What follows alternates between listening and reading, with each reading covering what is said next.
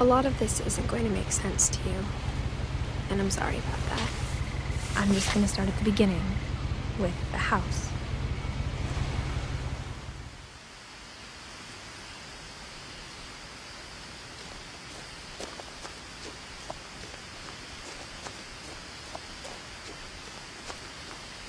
I lived here until I was 11, but I wasn't allowed inside half the rooms.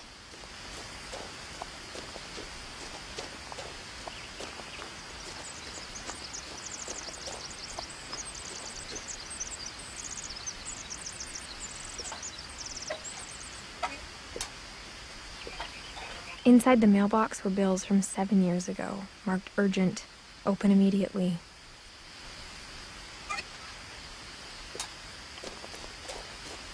I hadn't been back since my brother Lewis's funeral.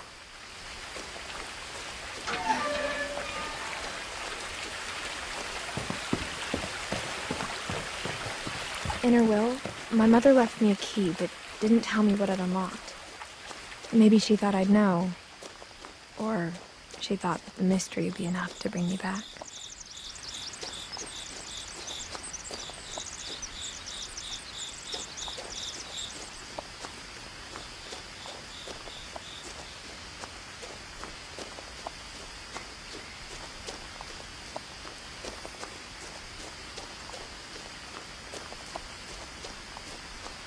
No one had driven this way in a long time, but I saw a few hoof prints.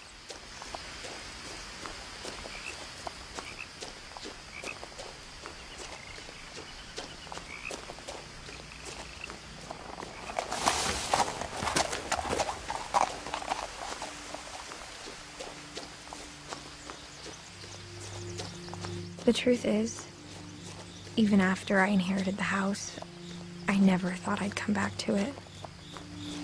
But now I had questions about my family that only the house knew the answers to.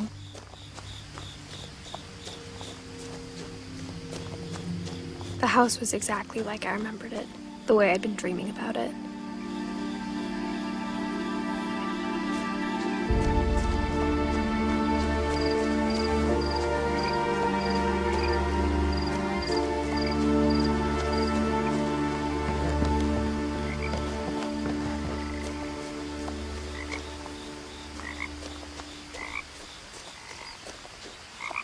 As a child, the house made me uncomfortable in a way I couldn't put into words.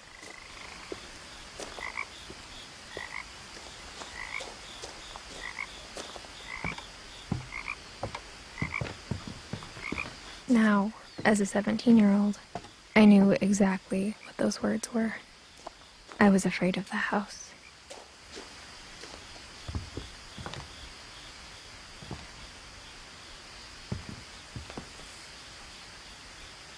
I hoped the key might unlock the front door.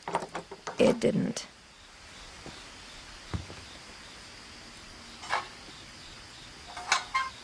Looking in, I felt like the house itself had been waiting for me.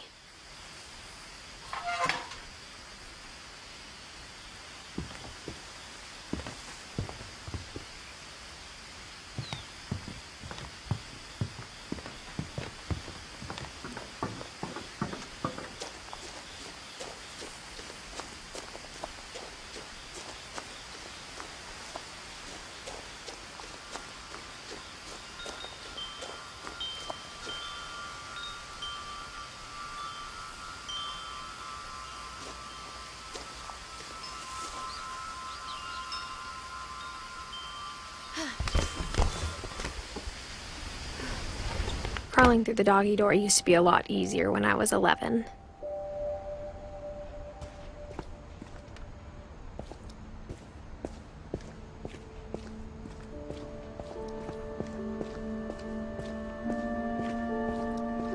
For the first time in years,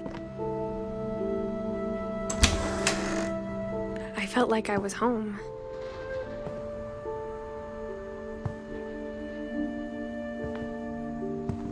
But instead of a family, there were just memories of one. Like how only one restaurant would deliver to our house, so we had Chinese a lot.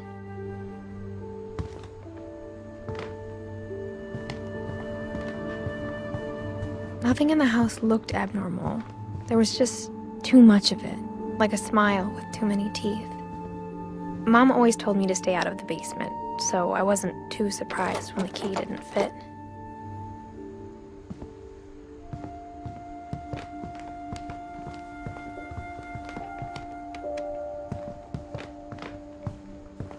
The table was still a wreck from the night we left.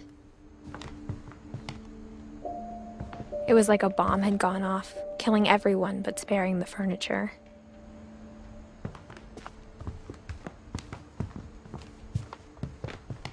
My mom was the only one of us who could imagine Great-Grandma Edie living in a nursing home.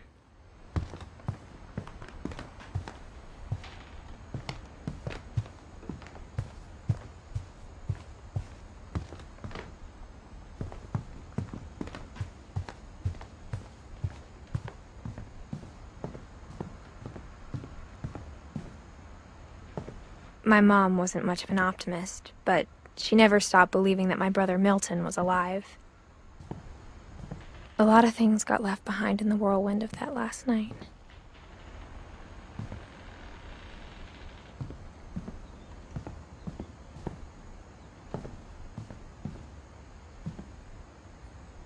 After Milton disappeared, Mom sealed up all the bedrooms. Then Edie retaliated and drilled peepholes.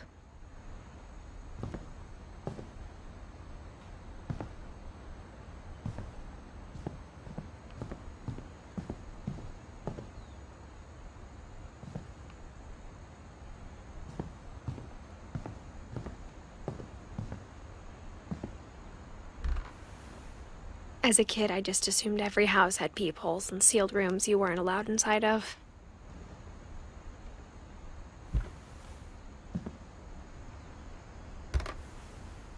My Grandpa Sam spent 7 years sharing a room with his dead brother, Calvin.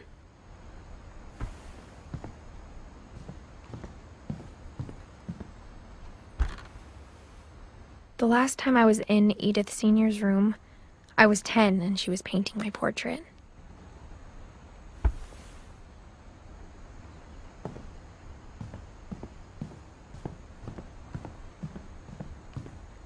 Whenever people ask me about my family, the first thing they always want to know about is Barbara.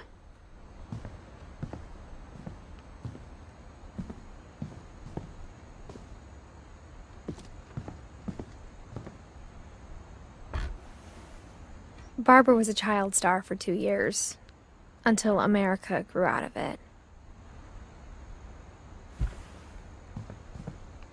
Edie's father, Odin, built the original house.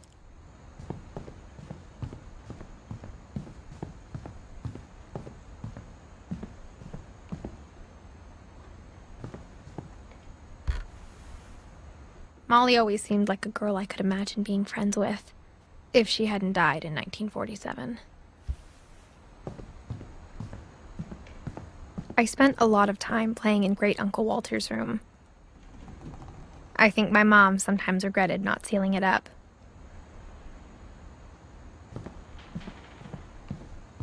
Louis told me there were secret passages, but I never believed him.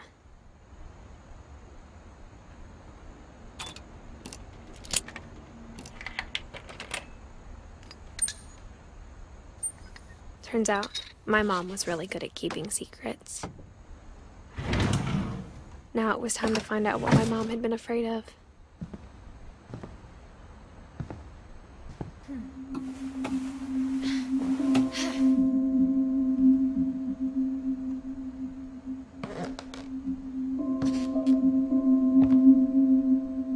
Reading this, maybe it sounds like I had a plan, but I had no idea what was behind that door.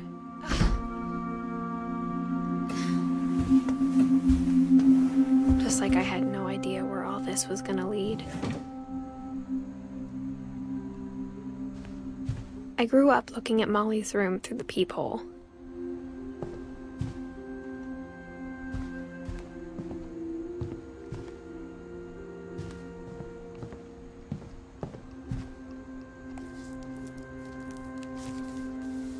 December 13th, 1947. Dear Diary, I'll be gone soon, but I wanted to tell somebody about what's gonna happen. It started when Mom sent me to bed without dinner. I woke up and I was starving, so I looked around for something to eat.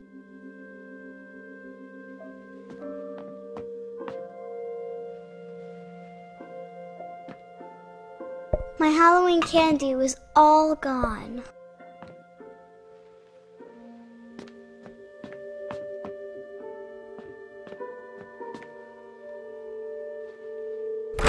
Mom, can I come out now? Sweetheart, it's late. Go to sleep.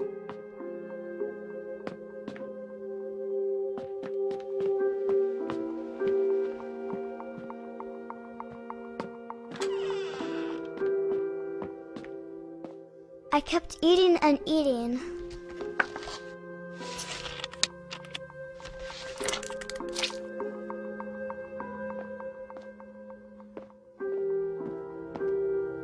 I ate a lot of things that night.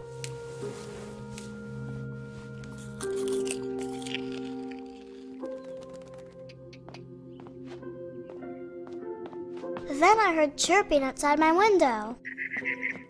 It was a barn swallow going back to her nest. I reached out for her.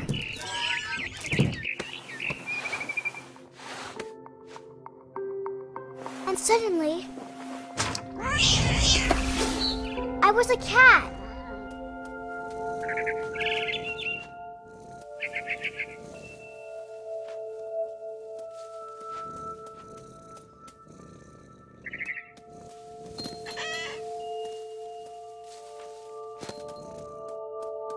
I tried to be quiet, but the bird was really scared.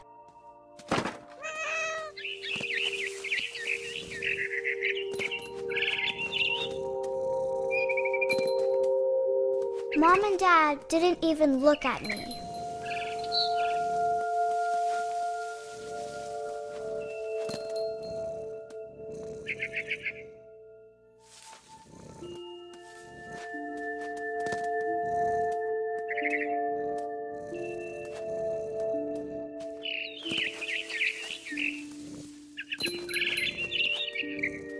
I jumped and I almost got her.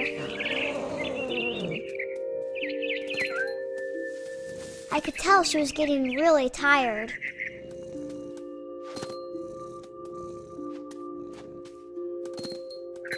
Now I was up in the big tree. I promised Dad I wouldn't climb it anymore. All I cared about was eating that mama bird. I gobbled her up. And suddenly, I was an owl. First, all I heard was the wind. Then I heard little teeth nibbling in the grass.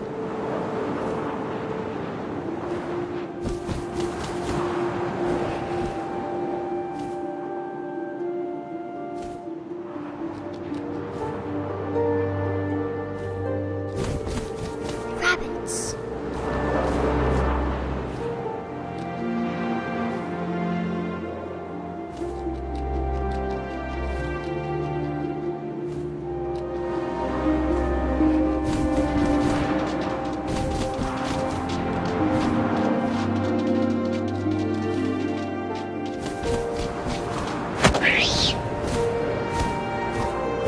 I imagined his face looking up and seeing mine through my talons. I swallowed him up, and I didn't chew one bit. Then I flew off to find something bigger.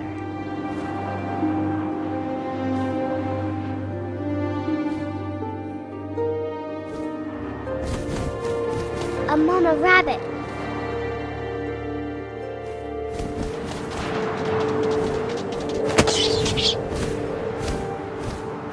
She was almost too big to carry. I started choking, but I couldn't stop eating. And suddenly, I was a shark.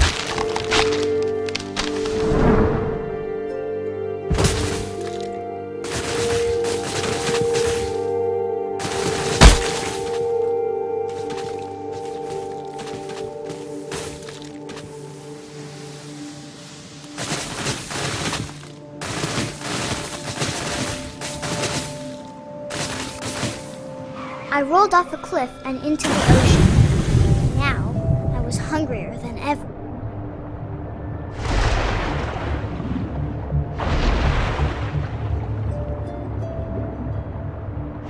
I wanted fat, juicy seals. I tore off her flipper, and it tasted really good.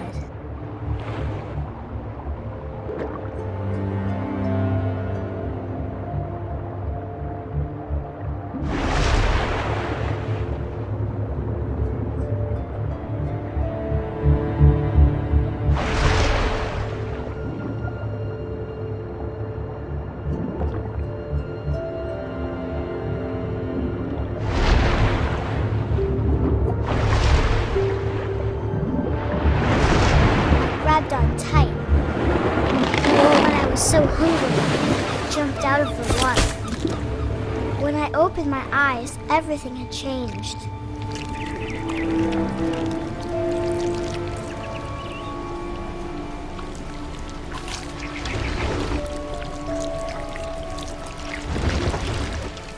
Now I was a monster, and I smelled people everywhere.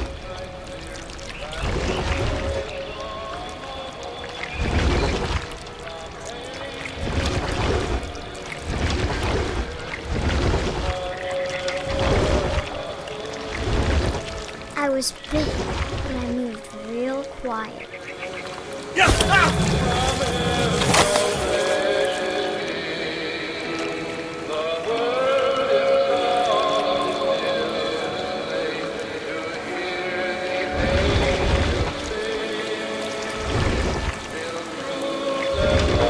I wanted to stop, but also I didn't.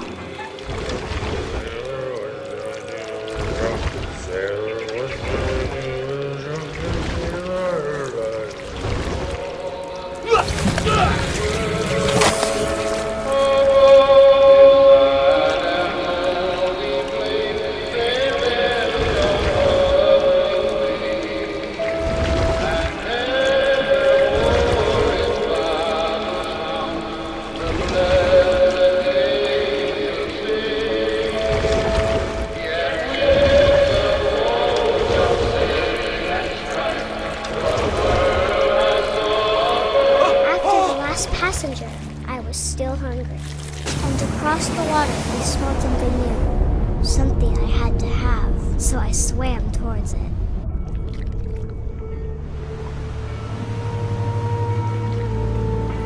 I slithered onto the sand, and the good smell went into an old pipe.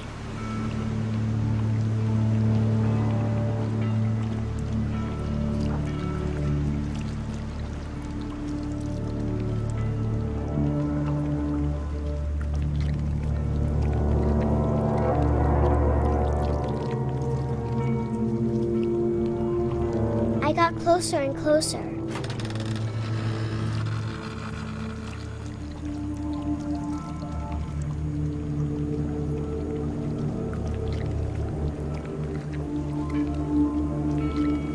All of my stomach started growling. And suddenly, I was me again. I held my breath for a long time, but I couldn't hear anything. I think it's waiting for me to fall asleep. But it's not going to wait much longer. It needs to feed, and we both know I will be delicious.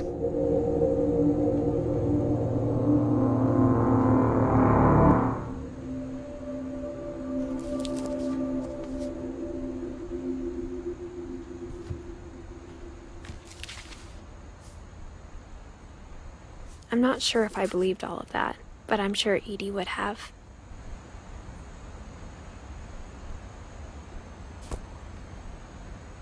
I got the sense Edie had spent a lot of time here, before my mom sealed the doors.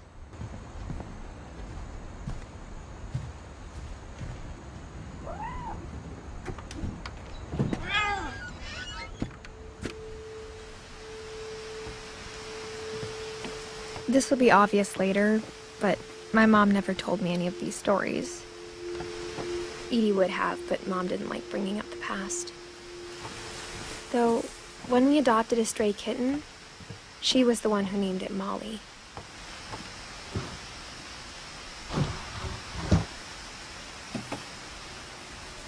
I spent a lot of time in Great-Grandma Edie's room. We got along, and it was a good place to hide from my mom.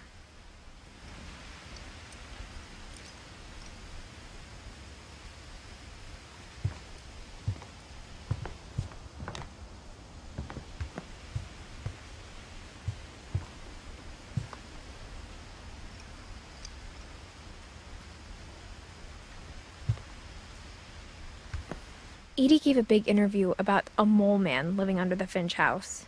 My mom was furious.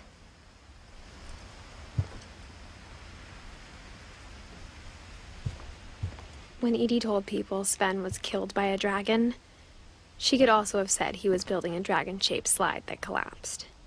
She could have, but she didn't.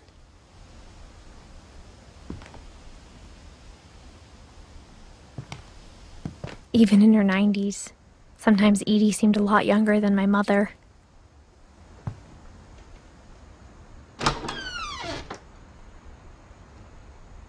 The only trace Grandpa Sam's first wife, Kay, left on the house was the pink bathroom. It was a pretty big trace.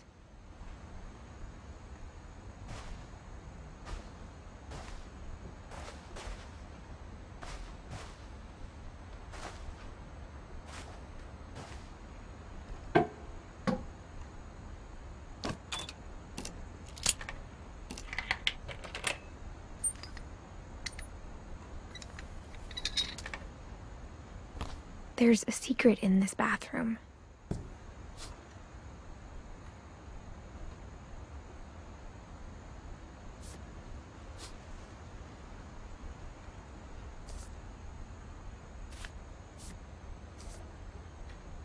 It's in the last place you would look. It isn't in the cupboard. It's hidden in this book.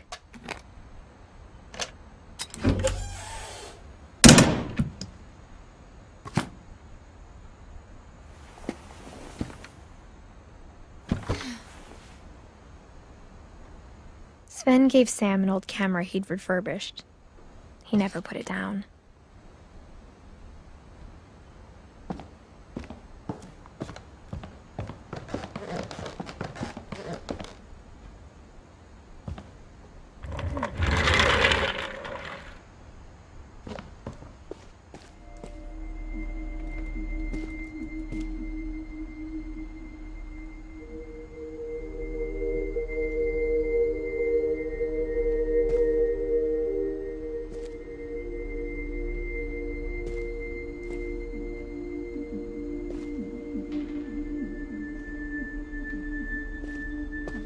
I knew Grandpa Sam had a twin,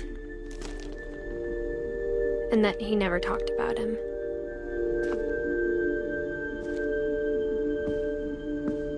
I guess my grandpa didn't like history any more than my mom did.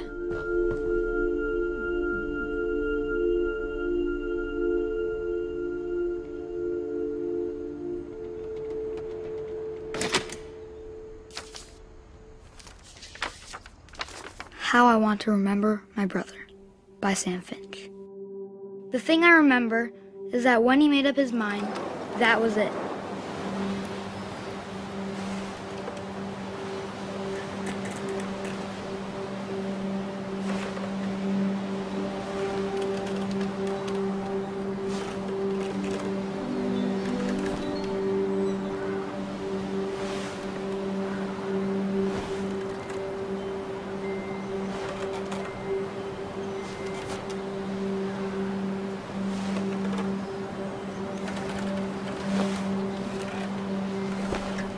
My brother said he'd die before he ate another mushroom, and he did.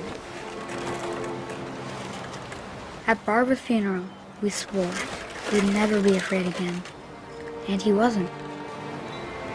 I think Calvin always wanted to fly.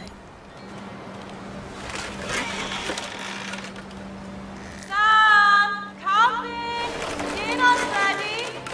Coming! But that day, he finally made up his mind to do it. I told him going around was impossible. Maybe if I hadn't said that. Calvin, I'm not gonna tell you again. Maybe if the wind hadn't picked up.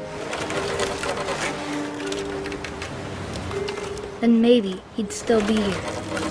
But I doubt it. I think he'd already made up his mind.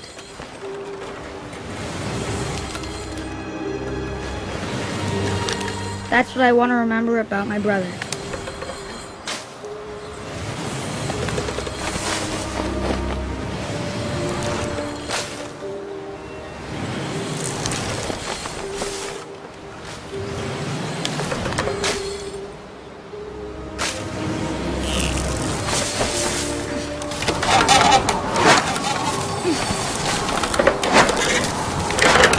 The day he made up his mind to fly. And he did.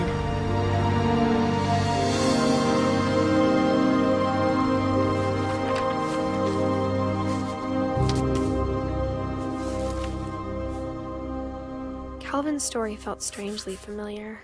When I was younger, I remember trying to do the exact same thing.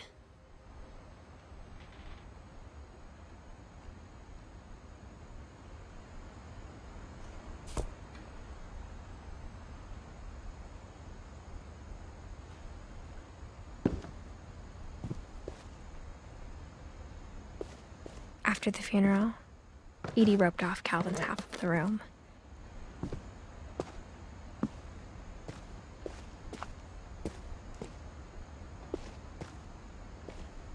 Mom said Grandpa Sam enlisted at 18 and never set foot in the room again.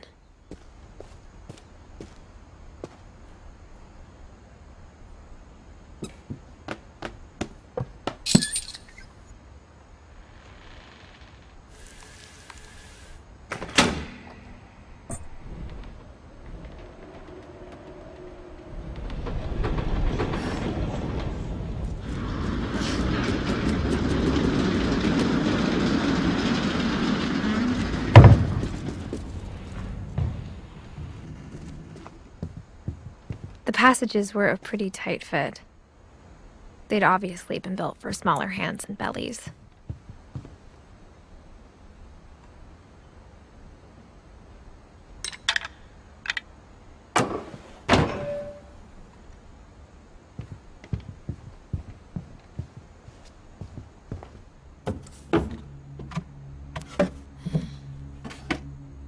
Growing up, I always thought of Barbara as a child star.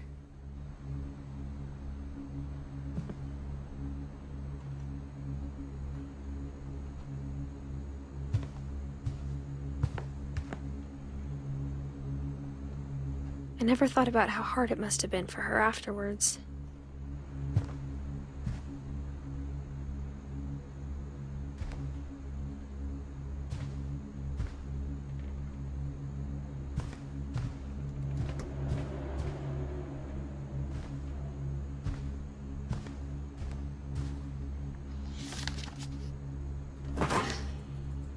Of all the stories people wrote about Barbara's death, I'm surprised Edie saved this one.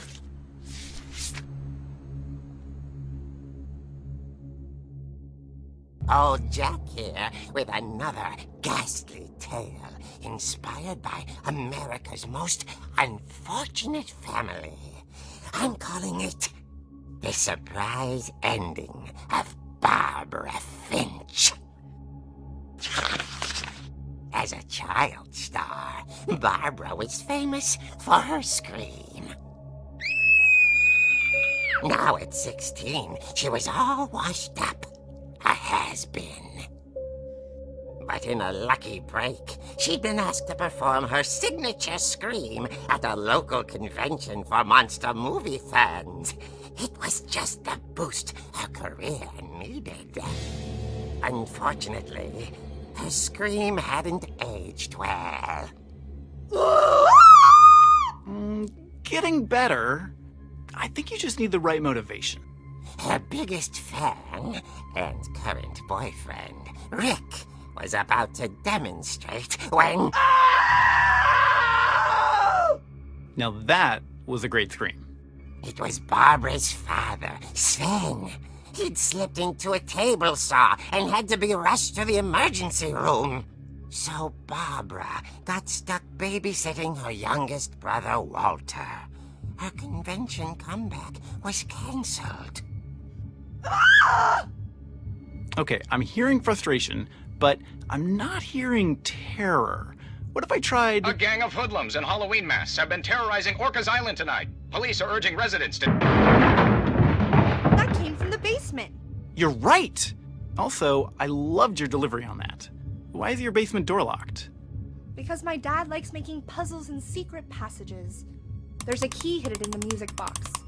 The secret is to keep winding and winding until finally the key pops out. Thanks, babe. I'll be back in a sec. 20 minutes later, Rick hadn't returned. So Barbara went to look for him, right on cue. She reached for the music box.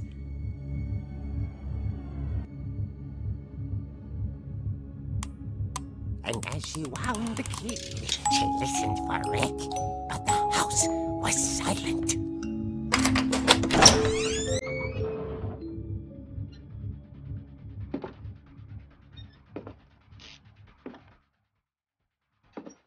She found Rick's crutch and imagined the worst.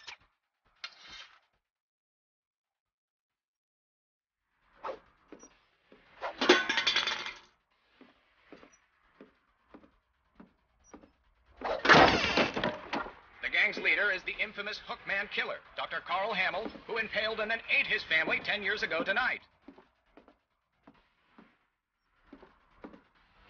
The old bitch rattled and grew still. Oh dear! Oh! Rick? Barb, relax. I was just trying to scare you to help you find your scream. Well, I'm not scared, Rick. I'm furious. Then act furious. All I'm getting from you now is that you're hurt and confused and... She threw him out, but she kept a little something to remember him by. Barb, have you seen my other crutch? And she was still holding it when she fell asleep watching the late picture show. Hours later... Barbara! Walter, what's going on up there? Ah! Okay, I'm coming up, but if this is a trick, you're dead, Walter.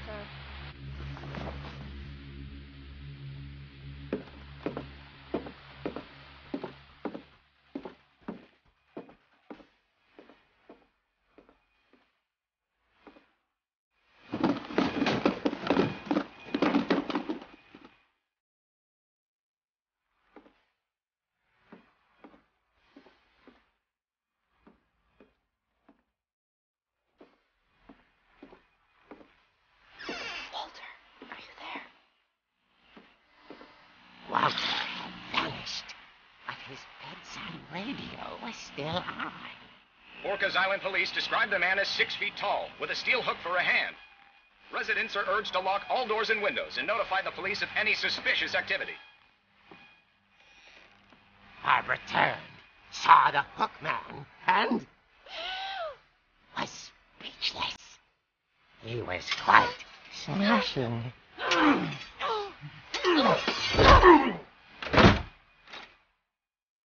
Determined he was. He couldn't get enough of Barbara. Okay, Barbara, there's gotta be another way out of here. That night, she played her part beautifully.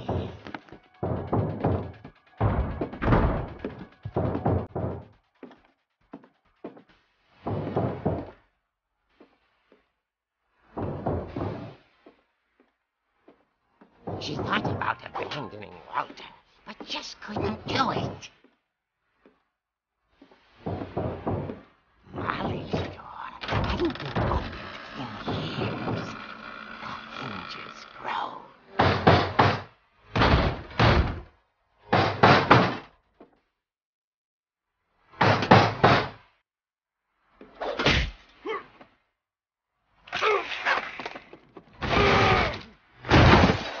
wasn't moving, but she sensed the story might not be over yet.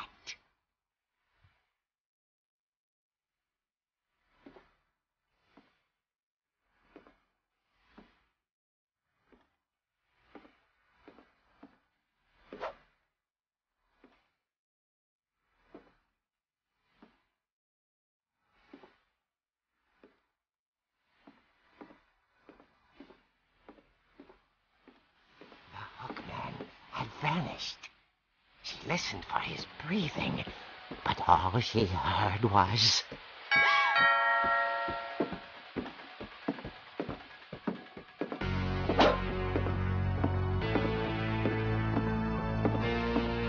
At the door, she heard whispering.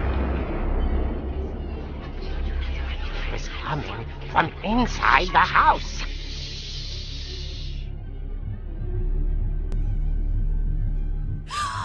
Oh dear. Surprise! Bravo, Barbara! You were wonderful! The monsters had come to surprise her. For Barbara, it was a dream come true. Then she saw what kind of monsters they were, and she realized what was about to happen. She was going to be famous. And with her final breath, Barbara Finch gave the performance of her life.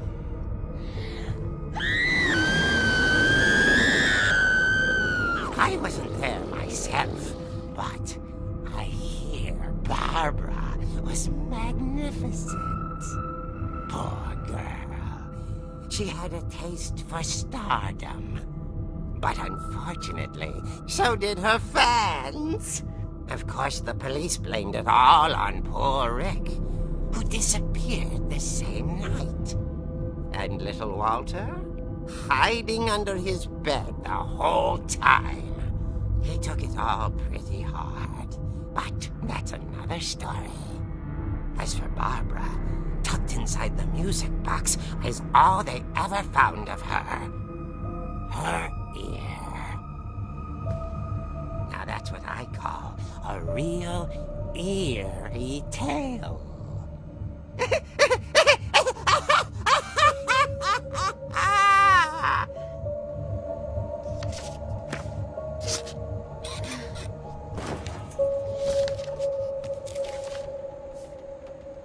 Edie told me all Barbara wanted was to be remembered, as absurd as that comic was. Maybe what Edie saw was a happy ending.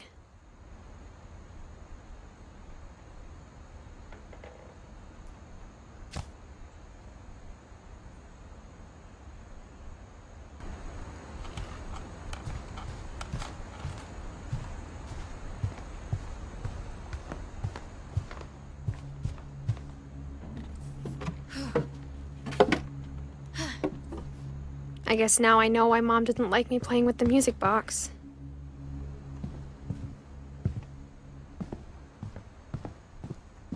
Mom must have locked the third floor stairs on the night we left.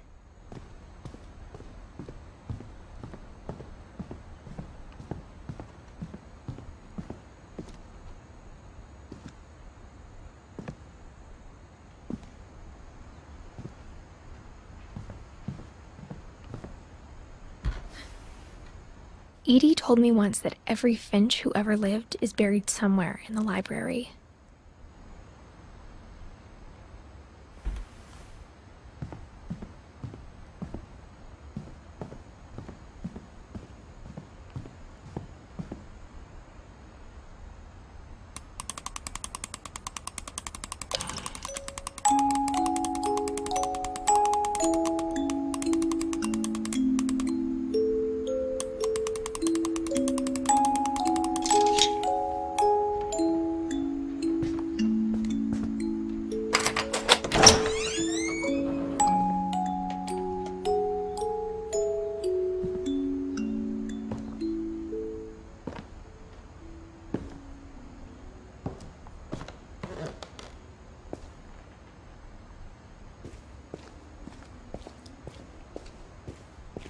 Mom said the basement was off limits, unless I wanted another tetanus shot.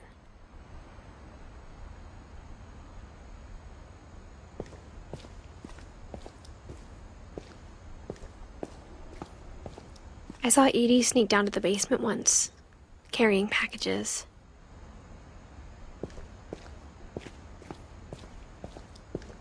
I thought maybe she was hiding presents. It turned out she was hiding a lot more than that.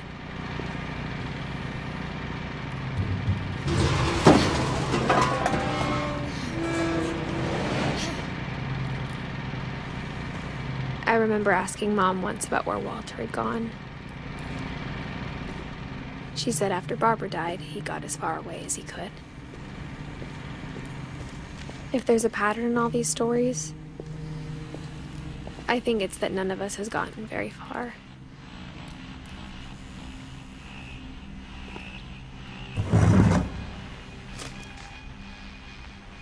Goodbye, everyone.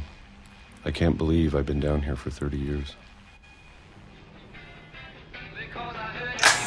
On that first day, after the shaking started, I didn't think I'd survive a week.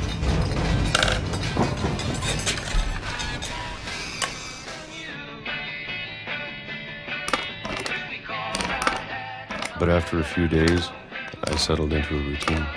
That's what kept me sane. Having a schedule, living for today. I always expected to be dead tomorrow. But if you wait long enough, you get used to anything.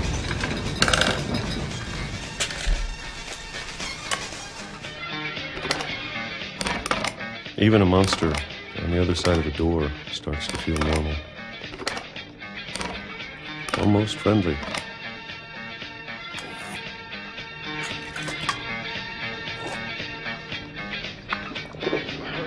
And then one day, everything just stopped. Whatever that thing was, it was gone. Maybe it got tired of waiting. Or maybe I just got tired of being afraid.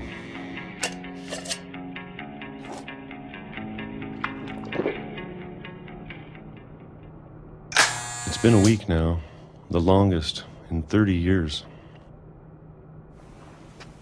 I'm done waiting. I have to leave while I still can.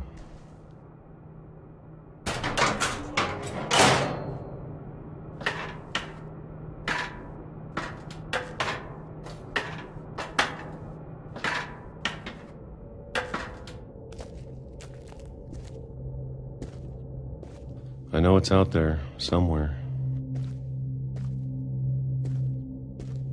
Whatever killed Barbara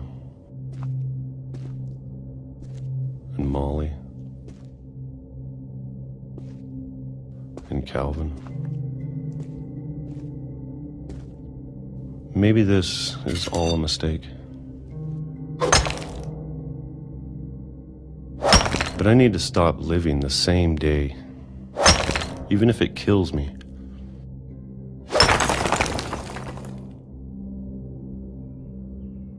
Whatever's out there, I want you to know I'm ready for it.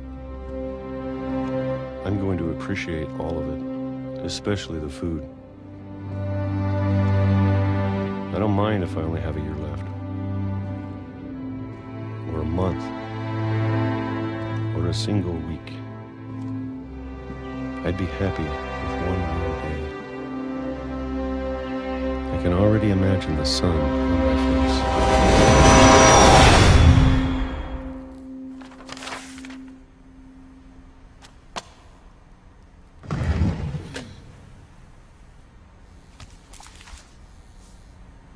Walter died when I was 6. I can't believe my mom never told me he was down here.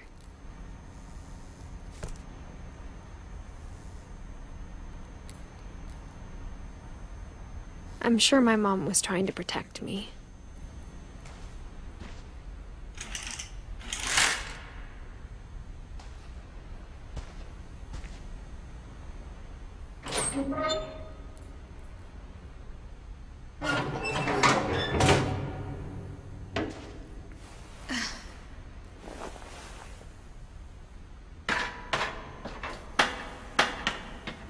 Maybe she was afraid I'd end up like Walter.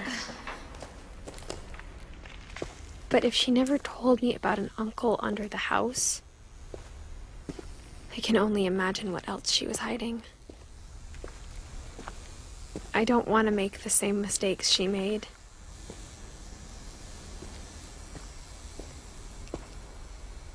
Trying to bury something that's still alive.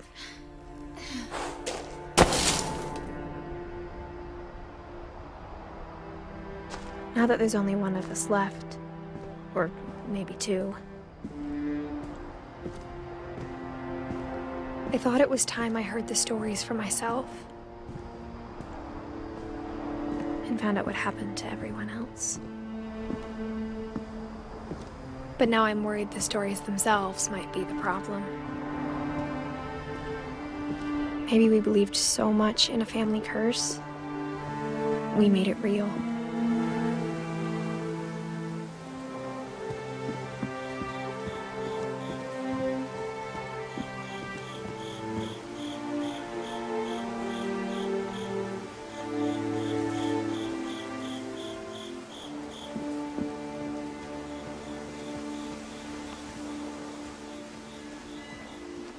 I don't know if I should even be writing this.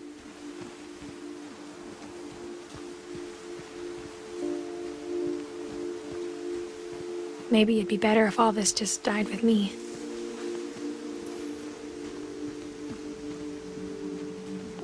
But I thought you should know about your family.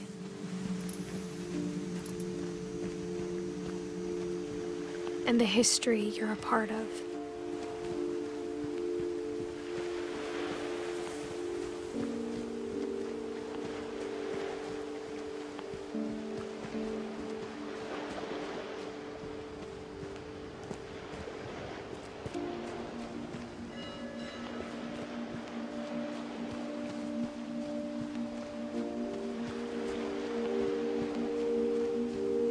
Though to be honest, I feel as lost as you probably do right now. I think the people in these stories believed them, for what that's worth.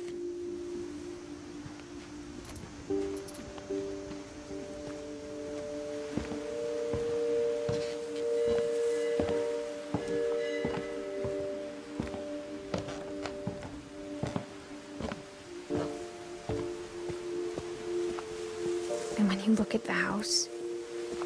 Had that history of imagination and stubbornness and madness. Any of it seems possible.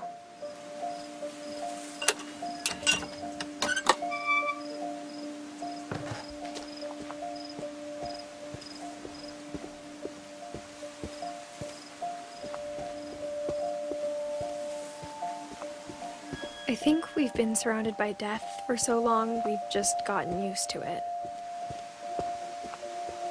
What kind of family finishes building a cemetery before starting the house?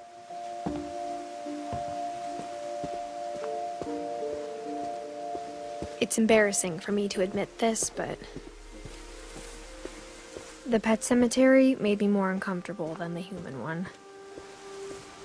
3 of the gerbils were mine, and 2 had been my fault.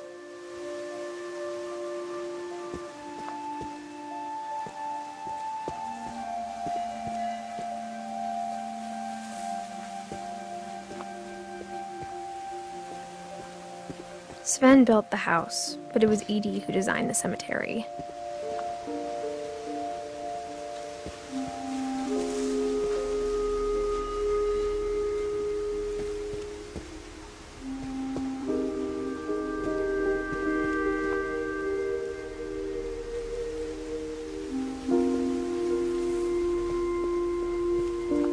I'm sure Odin's monument had been Edie's idea. My mom was always trying to move on, but for Edie, the past never went away.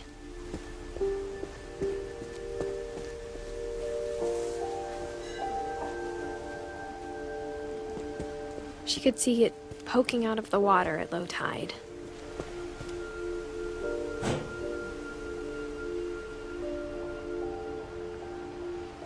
Edie said she dreamed about the old house every night.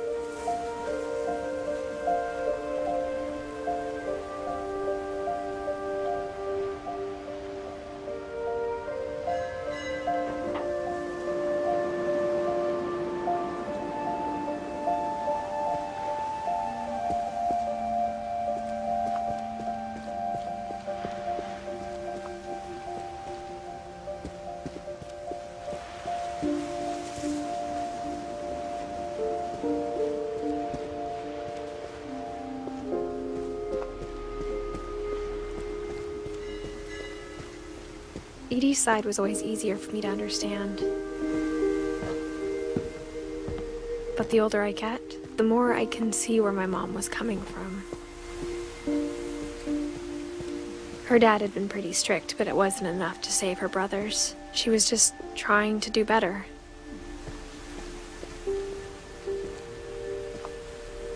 She lost 2 of her brothers, just like I did. I get why she tried so hard to protect us.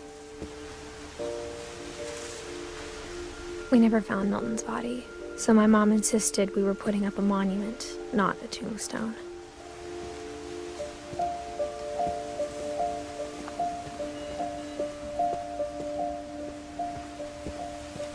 There's so many things I wish I could ask my mom now.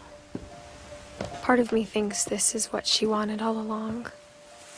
For me to come back someday and find everything out for myself.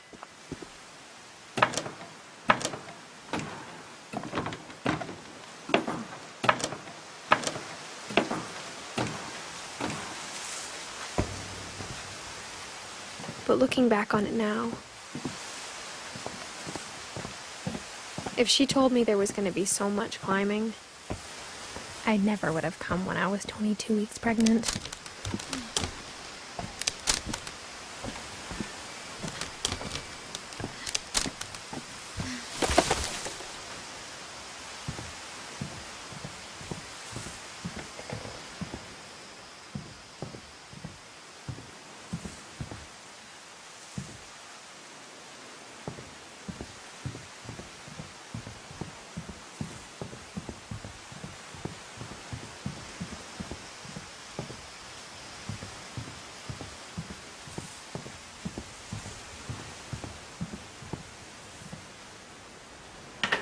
I never met Grandpa Sam, but I think he and my mom had a lot in common.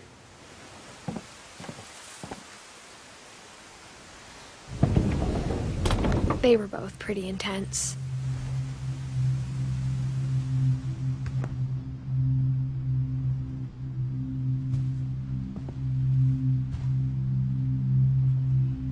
Sam spent his life shooting photos, but Mom said he got nervous being in front of the camera. I guess we're all afraid of something.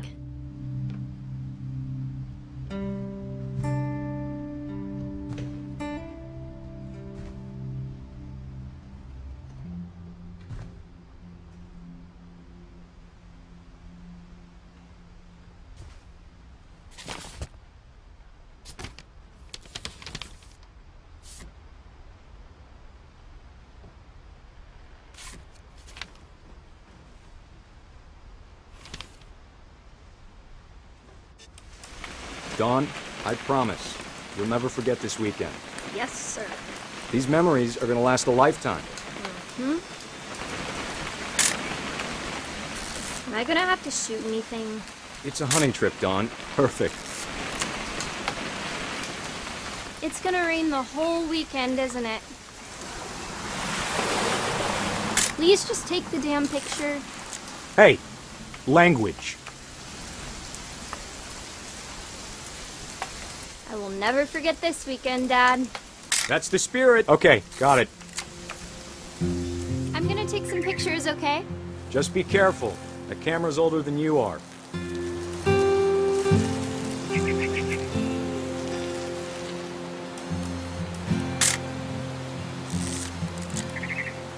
You're right, Dad. It's starting to clear up. Aw. Still freezing, though.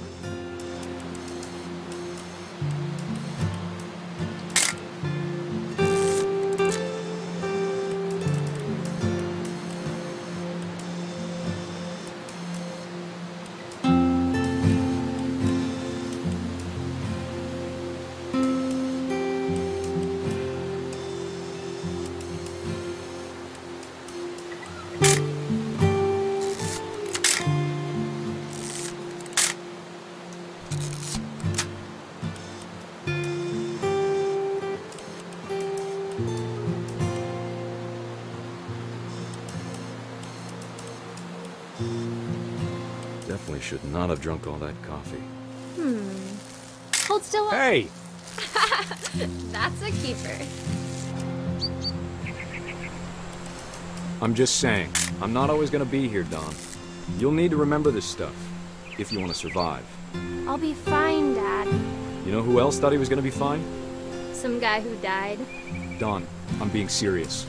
I know, Dad. You're always serious. Doesn't being out here make you want to chill out? Well, to tell you the truth, I haven't been out here in 20 years. Don, don't you think you could find something more interesting to photograph? Last time I was with my brother Calvin. Man, that was a great trip. Your grandpa Sven taught us how to fish, how to build a fire. We found an old logging trail. There were deer everywhere. I bet if I could remember where that trail was, we'd spot a buck. Dad! Good eyes, Don.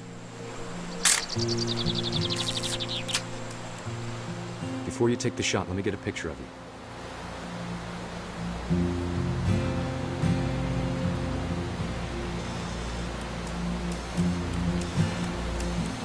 Dad, I... Just breathe. Turn. Let me get behind you. Do I have to do this? Don, you don't have to do anything. But if you want to survive, you'll need to be strong. Great shot, Don!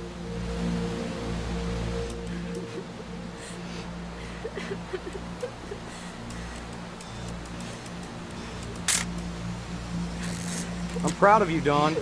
Always remember that, okay?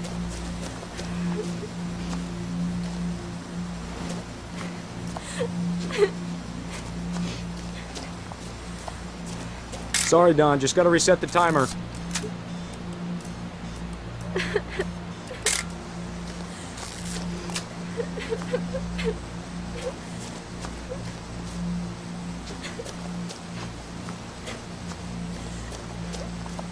Dad, it's twitching.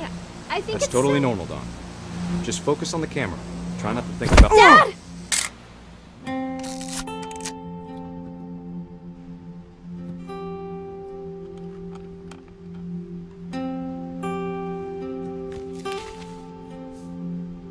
Of all these stories, that's the one I wish most that my mom had told me.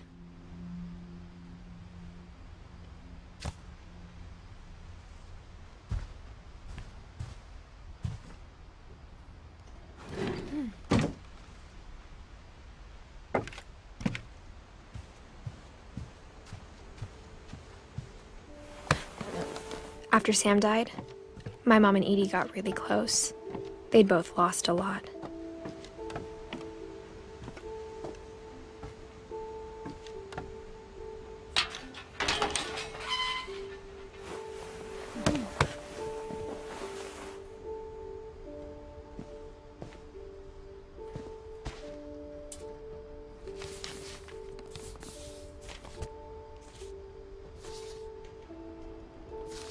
Dear Kay, do you remember the way Gregory used to laugh when he thought he was alone?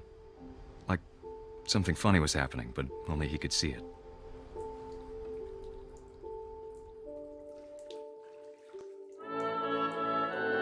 I think he saw things the rest of us don't.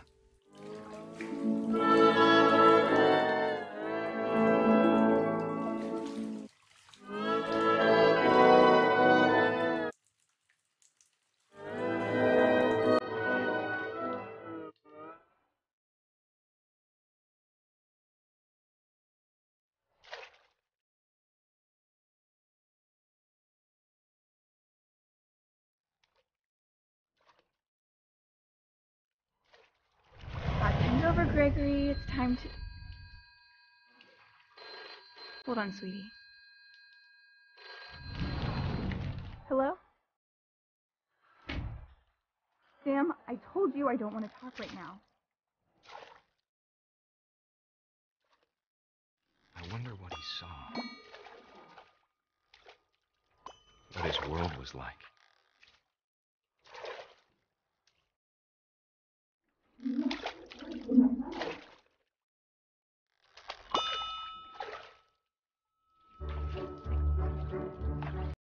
You reminded me so much of Calvin. Lost in his imagination. Whatever it was he saw. It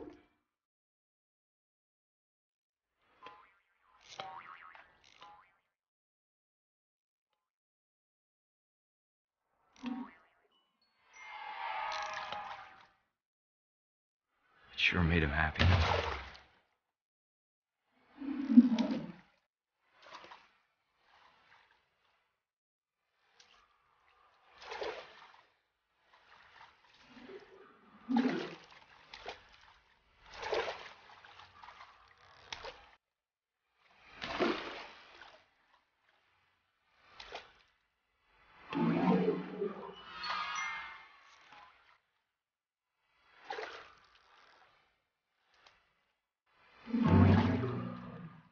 I know how silly it sounds.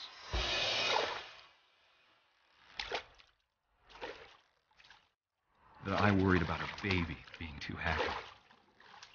But I could feel him slipping away. Sorry about that, Gregory. I know you did everything you could. Maybe if I hadn't called that night. Damn it. Hold on, I don't want Gregory to hear this. I wish he could have told us about the world he saw.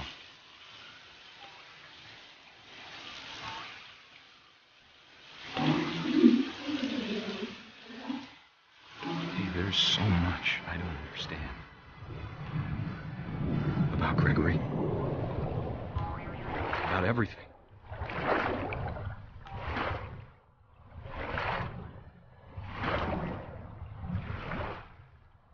But I know what happened wasn't your fault.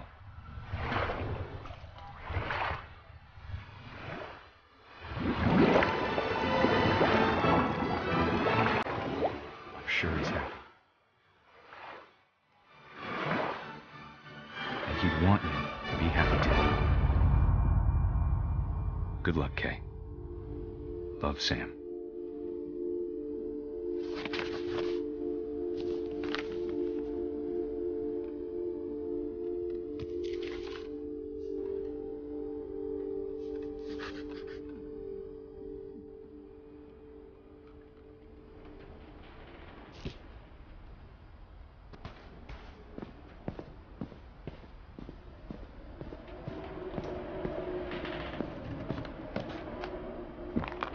My mom moved up to the loft after her brothers died.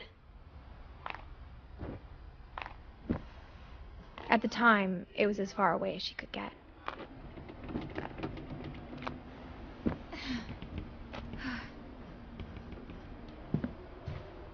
I can't imagine what it was like for her to lose 2 sons after she'd already lost 2 brothers.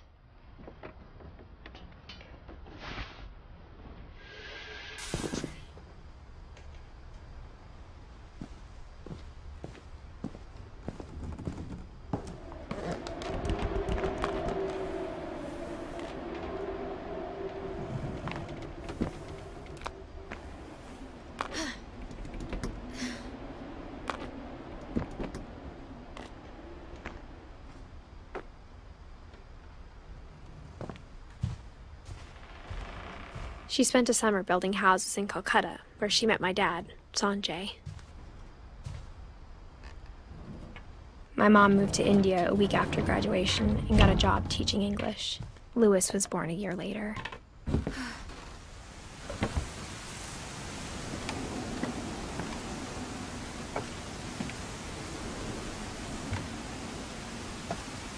When my dad died, I don't think Mom knew where else to go. I'm sure Edie was happy to have her back. The house had to get a little bigger, but Edie was used to that. And for a while, things were good. Almost normal, but it didn't last. The beginning of the end was Milton's 10th birthday, when Edie gave him a castle.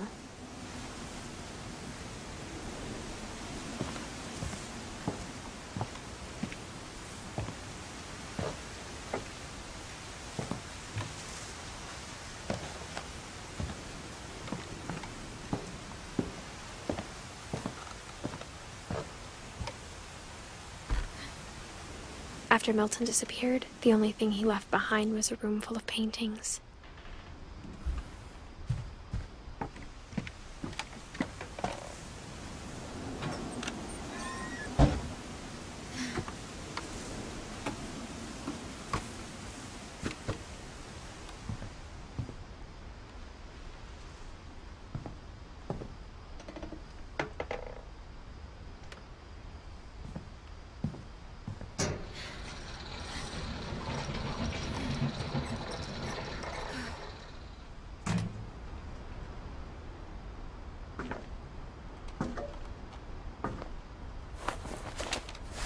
Milton Finch in The Magic Paintbrush.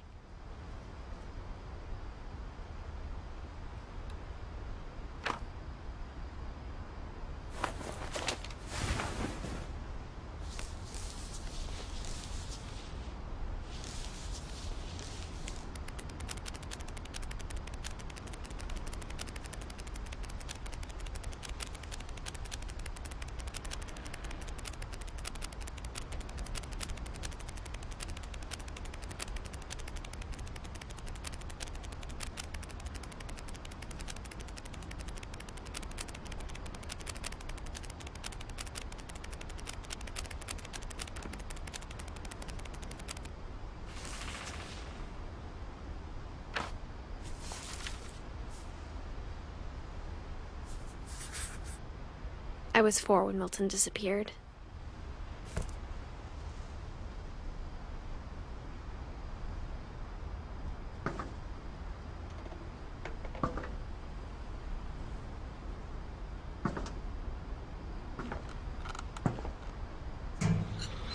Mom spent months searching for my brother. Then she sealed the doors.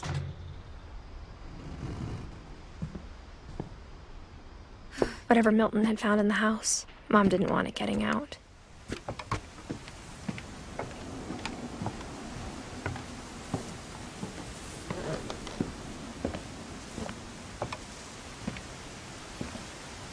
Mom definitely blamed Edie, but I think Louis blamed himself. After he graduated, he just spent more and more time in his room, until Mom got him a job at the cannery.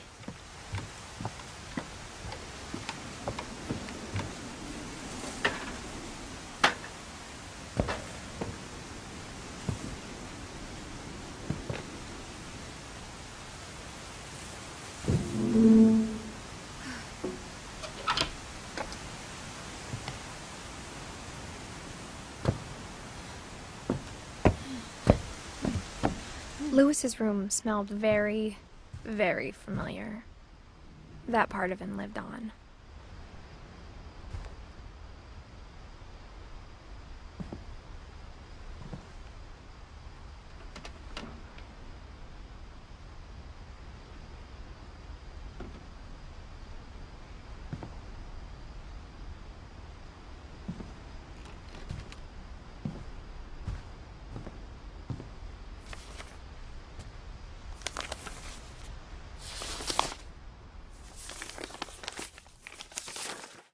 Dear Mrs. Finch, as Louis's psychiatrist, I can understand your desire for an explanation. As I see it, the trouble began in January, shortly after we convinced your son to seek treatment for substance abuse. Newly sober, I believe Louis first noticed the monotony of his daily life.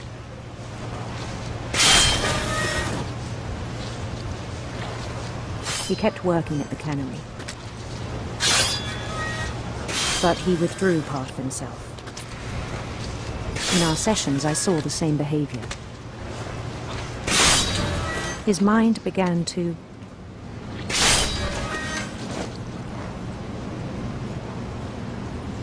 wander.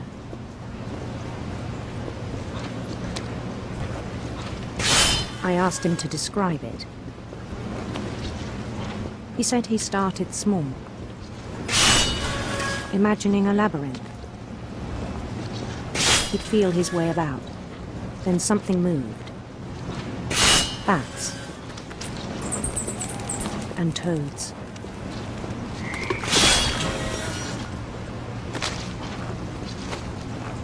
And things that have not names. He knew it was all in his head.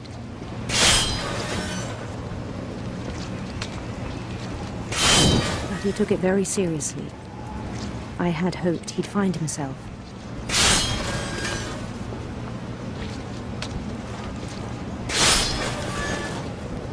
But he found something more.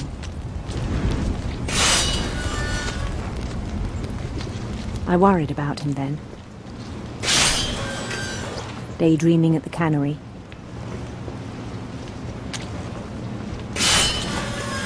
I spoke with his boss. But he said Lewis had become a model employee. Methodical, tireless, focused. Like a whole new Lewis. So I let him go on.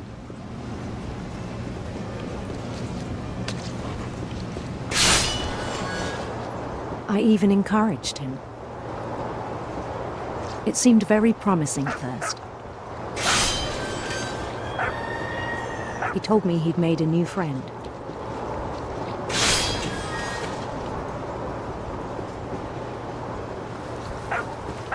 On the edge of a city he named Lewis Toby. He built the city up slowly, brick by brick.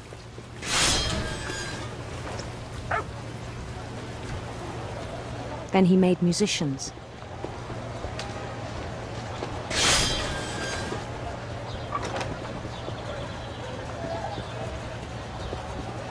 And songs for them to play.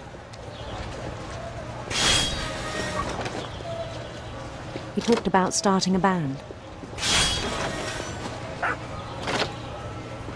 And he was always humming something.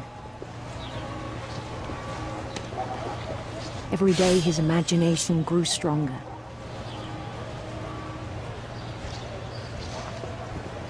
He no longer spoke at the cannery. But his chopping was as reliable as ever. Then one day it struck him that all the cheering crowds, even the stones under his feet, were all in his imagination, so he could do whatever he wished.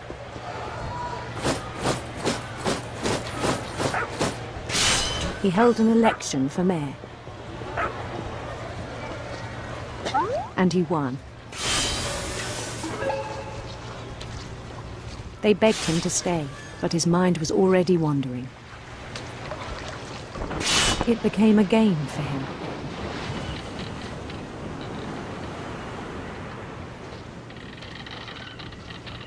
He'd conquer a city, then immediately push on. New Louisville.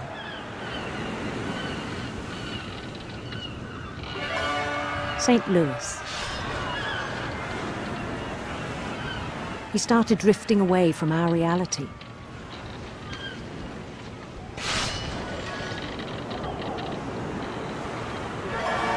Minneapolis, until one day he forgot to go home from the cannery. Even as his mother pleaded with him, part of Lewis kept sailing on.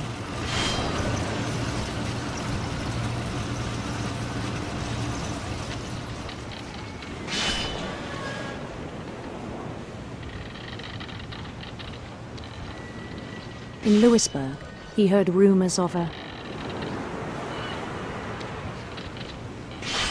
handsome queen.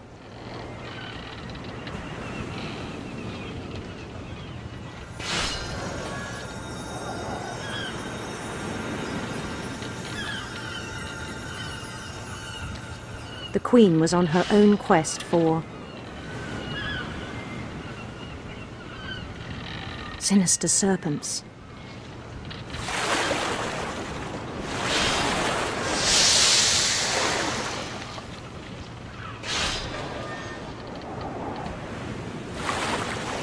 He followed the sound of her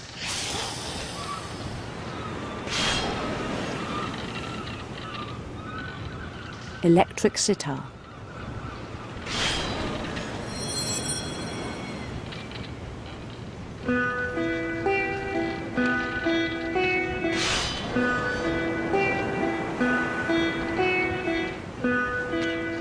His chase led him to a golden palace east of the sun and west of the moon. Even then, his logic remained sound.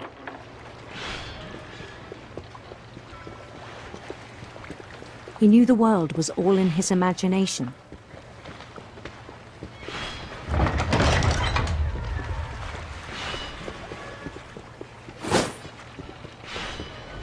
But he was so proud of having created it.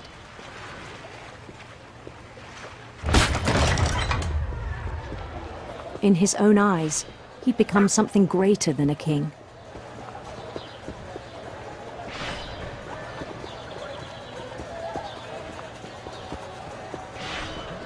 For someone who'd never known success in the real world, I think it was overwhelming. And then it struck him that the real Lewis was not the one chopping salmon, but the one climbing the steps of a golden palace.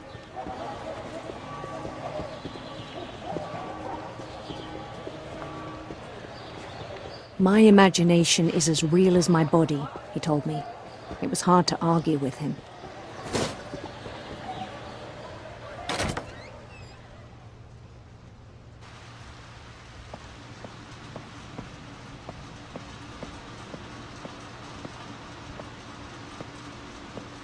He began to forget the world we know.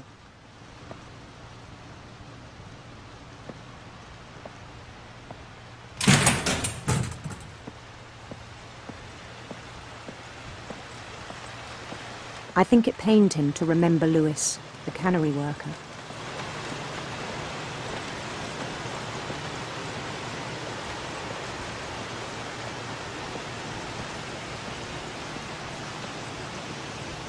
He began to despise the man with a royal contempt.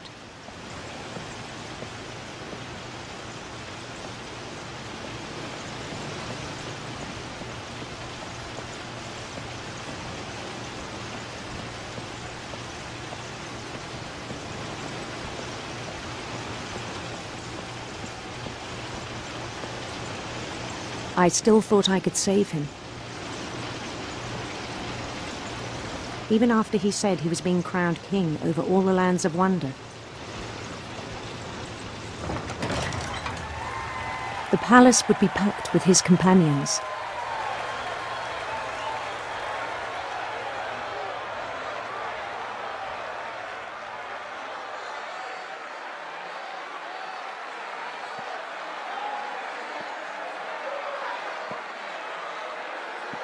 Including the wise Calico who'd insisted on advising him.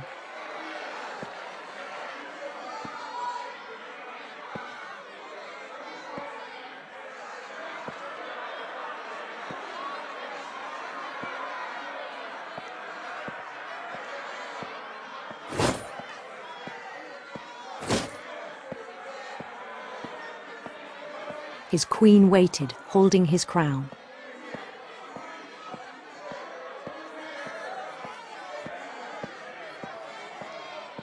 There was only one thing left to do.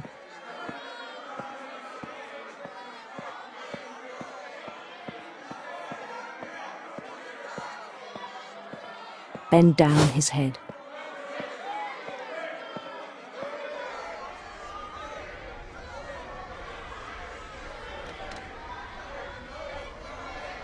And the rest I think you know.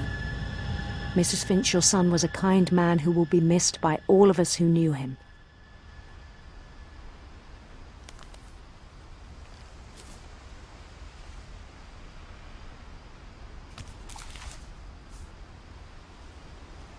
My brother was really cool. I wish you could have met him.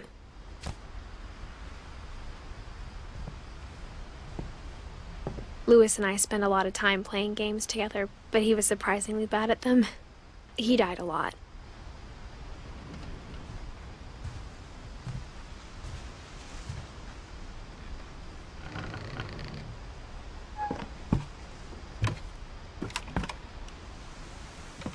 On the way back from Lewis's funeral, my mom told me to start packing. She waited until the day before we left to tell Edie. I'm not sure if she wanted to make it easier or harder.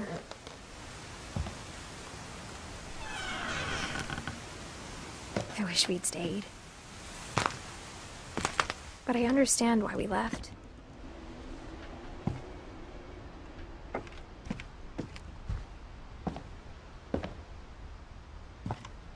What happened that night had been coming for a long time. Maybe it should have come sooner.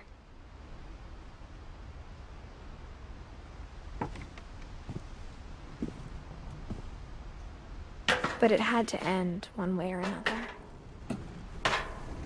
All that's left now was to tell you about that last night.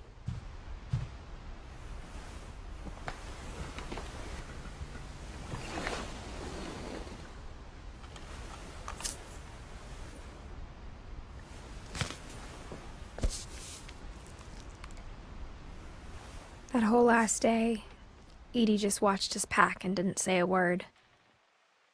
Until supper, when she raised her glass and said, "To our final night together, and all our final nights apart." Grandma, you know what I said about alcohol.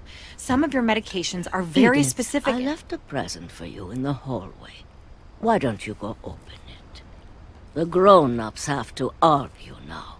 I'm sorry, you're right. We're all leaving tomorrow. Let's just enjoy our last... I'm not leaving. Edith, you're excused.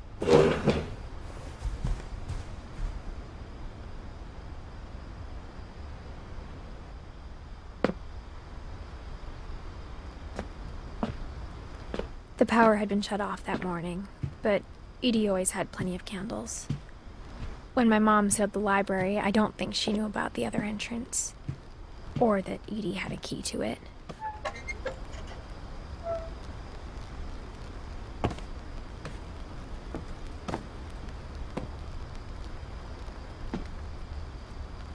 That thing you're afraid of isn't going to end when you leave the house. Edith has a right to know these stories. My children are dead because of your stories. I think it's best if Edith and I leave tonight. We'll have the nursing home send a van for you in the morning, okay?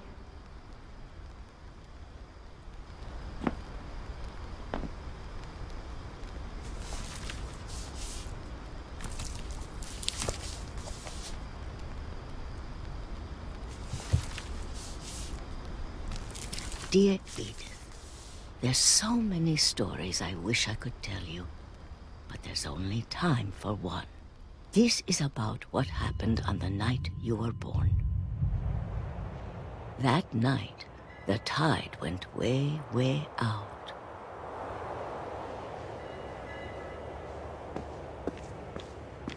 It was the first and last time I ever saw the old house aground. There'd been an earthquake out in the middle of the ocean. They called it the lowest tide in 1,000 years. God, it smelled awful. You know, I've seen that house every day of my life.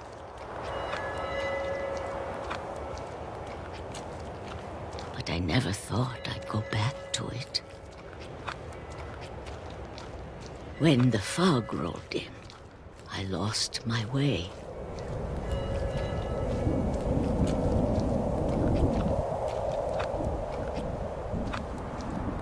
I got turned around.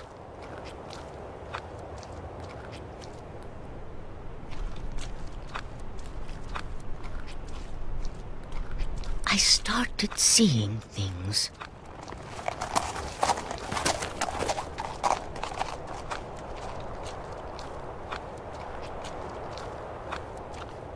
Things I'd forgotten had ever existed.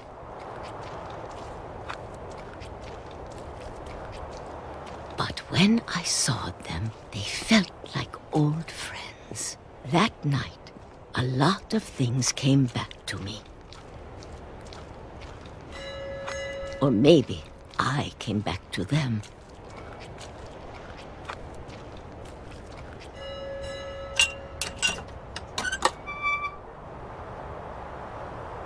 Things I can't explain, but that I need you to try and... Edith, what are you doing in here? It's mine. Edith! Mom, you're gonna rip it! Let go!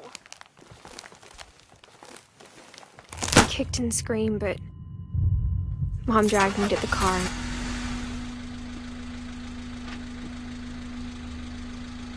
I never saw Great-Grandma Edie again. The next morning, the van came to pick her up, but she was already gone. After that, we moved around a lot.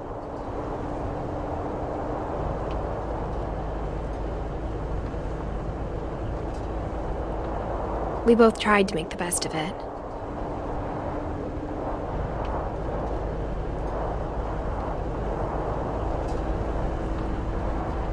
A few years went by.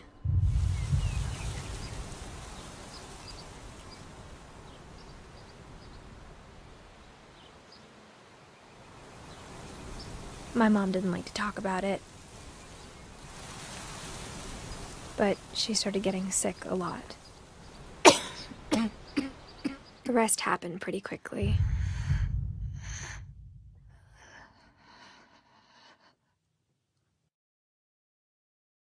She got better for a while,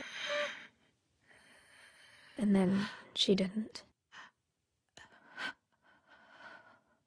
And then I was alone.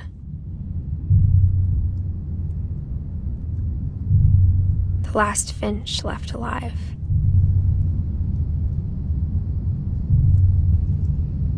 Until I found out about you. I'm still not sure what to tell you about all this.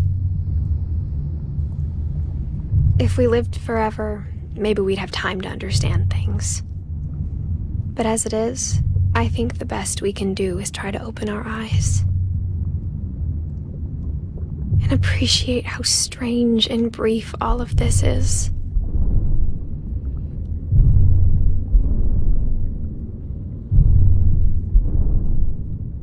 This journal was supposed to be for you.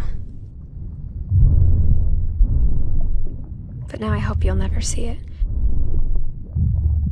I just want to meet you and tell you all these stories myself. But I guess if you're reading this now, things didn't work out that way.